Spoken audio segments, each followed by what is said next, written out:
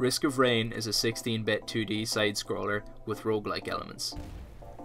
Its story takes place as a ship is demolished and sent hurling into an unknown planet.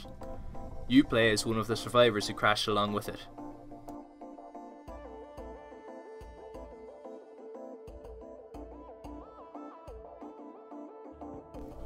The game works just like any other roguelike.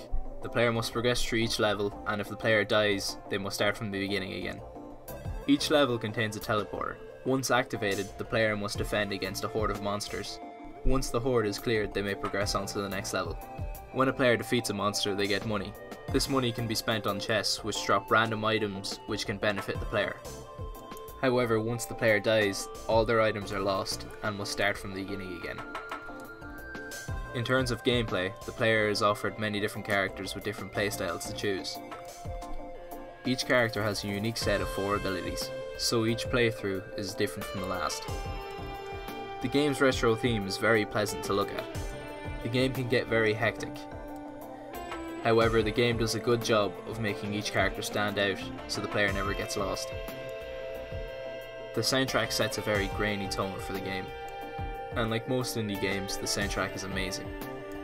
The soundtrack is so well made that it can easily stand alone without the game. The main gripe with the game is that it does not have dedicated servers for its multiplayer. Therefore, it's quite difficult to set up port forwarding between players so they can play with each other. All in all, the game is a great standalone indie title.